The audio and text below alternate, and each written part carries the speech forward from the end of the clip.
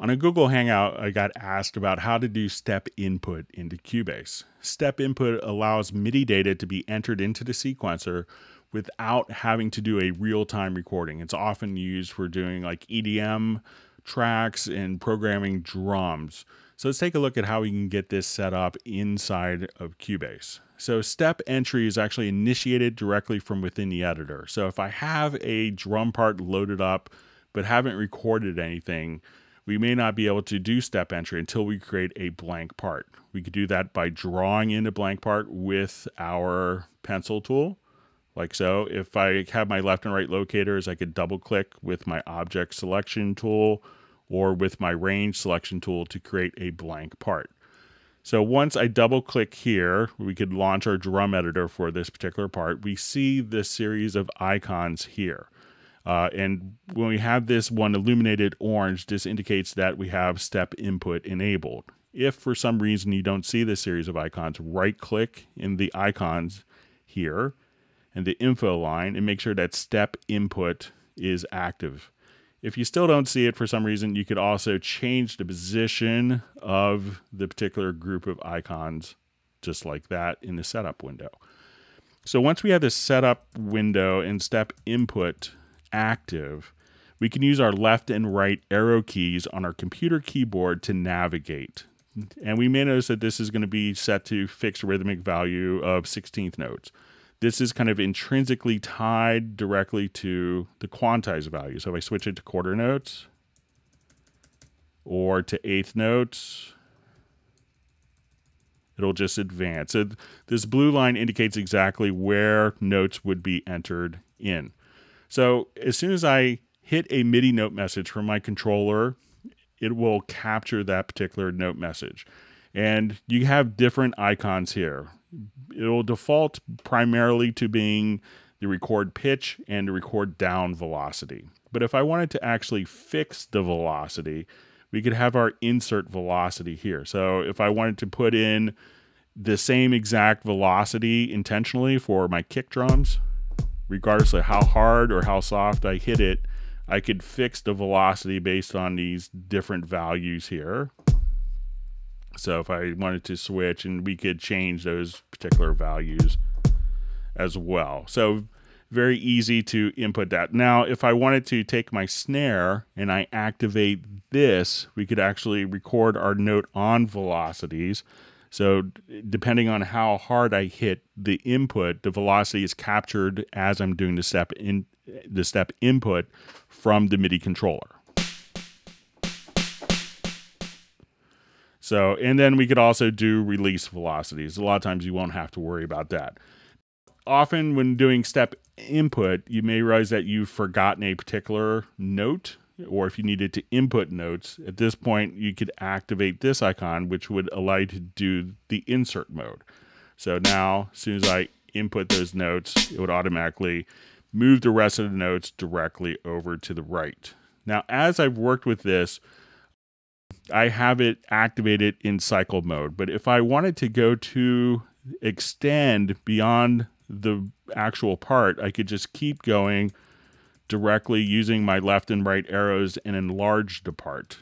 If the cycle mode is turned on, what it allows you to do is once it gets to the end, it could automatically just go directly to the beginning of the part. So let's say if I wanted to now program a quick drum beat. So I'll just take off my insert mode and let's start with some 16th notes. So I'm just going to hit my kick and snare kind of randomly and advance in time using my arrow key.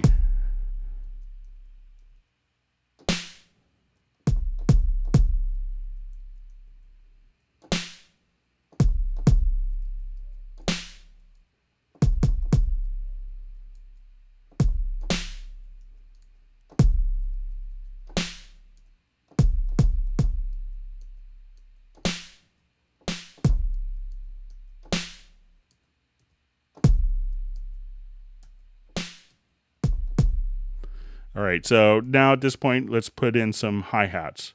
So we'll kind of scroll down so we can see the hi-hats as we're entering them in.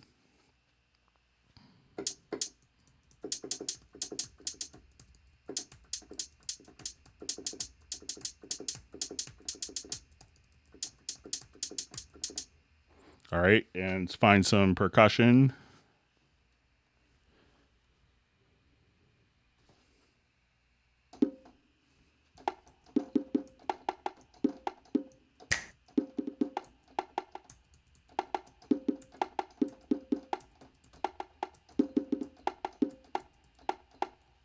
All right, so I'm just going to switch my drum visibility agent so you can see the sounds with events, and let's go ahead and listen to our beat.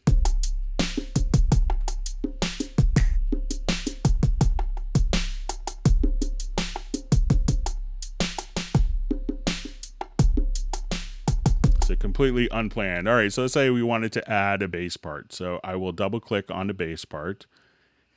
When working with more musical aspects, one of the things to be aware of is we could have our rhythmic position set to different values, but if I wanted the length of the note to be different, we could have that determined by our length quantize. And again, if you don't see that, just make sure within one of the key editors, list editor, or the score editor, you have the length quantize set there. So if I have it set to quarter notes, I could put in notes based on 16th notes that are a quarter note long. A lot of times you may want to just choose to come here and choose quantize length, and that will make the length of the note the same as the rhythmic value. So let's go back and let's enter in a quick bass line here.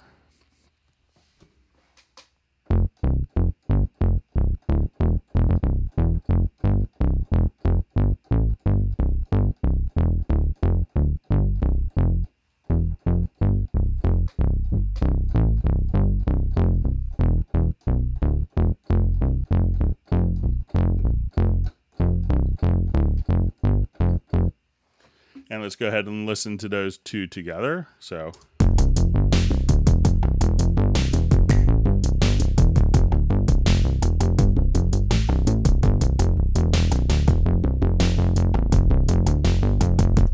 All right, and if we wanted to do, let's say, a pad sound here, I wanted my my quantize value set to whole notes, and we'll quantize length, and I'll just play 4 chords.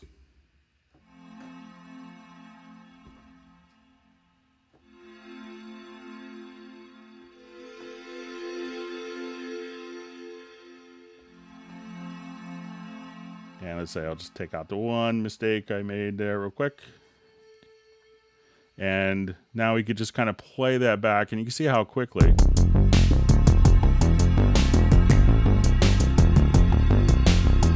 You could just kind of come up with quick parts.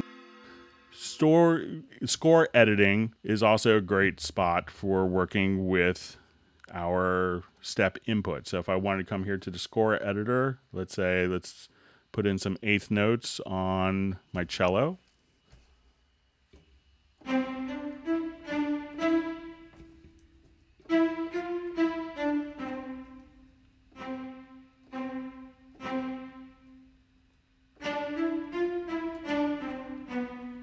So very easy to work within your score editor as well for entering in scores using step input. A lot of times people assume that step input is associated with very rhythmically stable, very rhythmically quantized feels, but we could do kind of grooves within our step input as well. So if I wanted to look at this particular drum part here, so let's go ahead and we'll just solo this drum groove.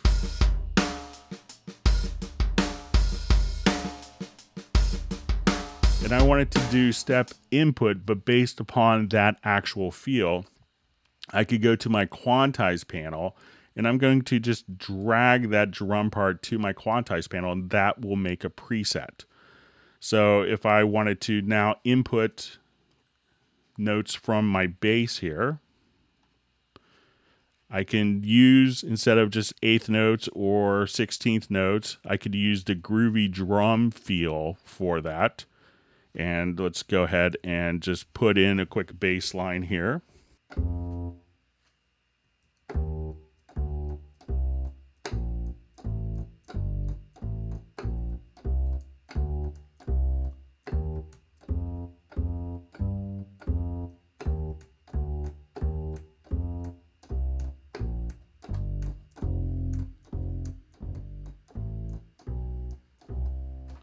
So now if I wanted to play that particular drum groove with step inputted,